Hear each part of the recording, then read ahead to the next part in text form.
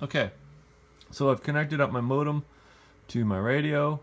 Up here I have a remote control for my antenna, so that's a tuner.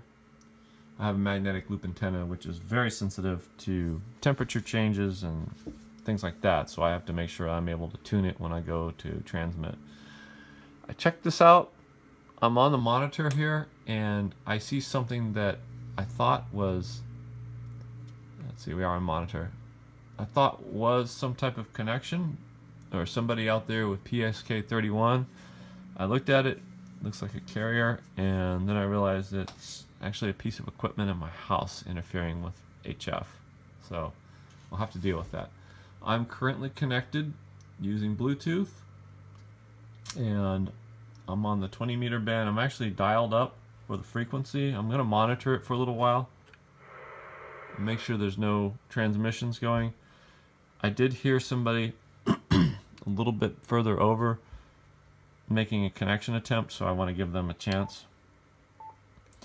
I'll briefly talk about some of the settings here. So with the Yaesu, something that wasn't really well documented was you want to get this set up, the level set up through WinLink, and there's some specific settings that I did find in some documentation for the Yaesu 857.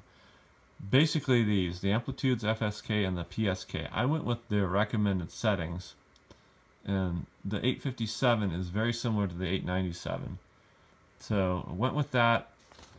One of the things that I do need to adjust is the digital gain. So what I'm doing is when I run this radio, I adjust this digital gain so the ALC is almost just, it's non-existent. Because if I start seeing ALC, that means that my signal's being modified and it's going to really screw up my connection. With different bands, I have some slightly different adjustments, and that has to do with my antenna being harder to tune on certain bands. Like the 10 meter band, I have a little more SWR, so more SWR results in a little bit more ALC, so I have to turn this down. I'm running at 50 watts, so as I increase wattage, the ALC jumps down. If I decrease wattage, I have to actually change the digital gain some more. I've noticed that that's been a common thing, even with the signal link down here.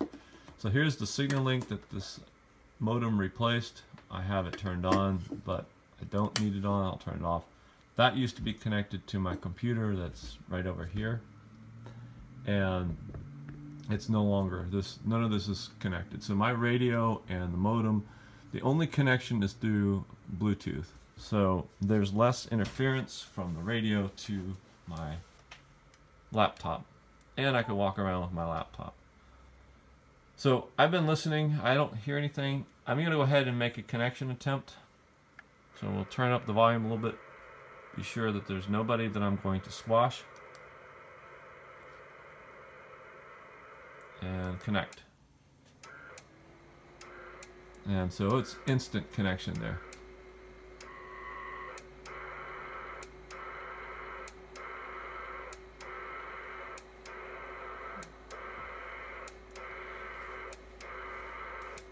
So this modem is far more efficient than Winmore. One of the other things that absolutely surprised me was the fact that this also will handle packet. So on the VHF and UHF modes, I have a packet modem as well. So that's another piece of equipment right here that I can get rid of. I had this for packet usage. It's serial based. Now I'm no longer connected to my computer, so it's a lot more simpler. So I have one piece of equipment that I connect everything to, and I don't have to mess around with different configurations. So that's something nice when I'm out in areas where I have less connectivity, say up in the mountains somewhere. So here we are. XE2BMC is a station in Tijuana, and I'm connecting to that station, and I'm receiving 3 emails right now.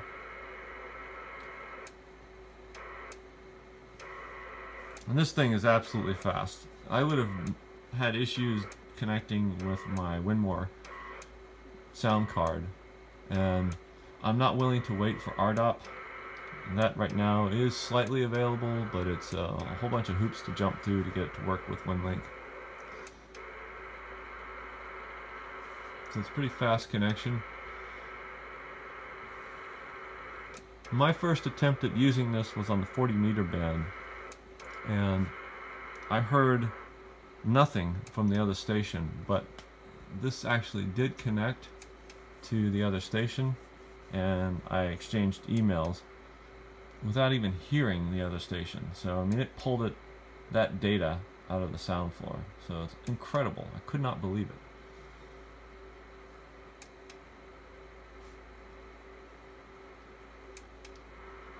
The only thing that I have a little bit of difficulty with or understanding is that I do have a GPS connection in the back of this, but there isn't any communication method from WinLink to connect to my modem to capture the GPS location. So in order for me to post my location, I actually have to disconnect my GPS from the back of this and connect it to my computer with a serial to USB cable.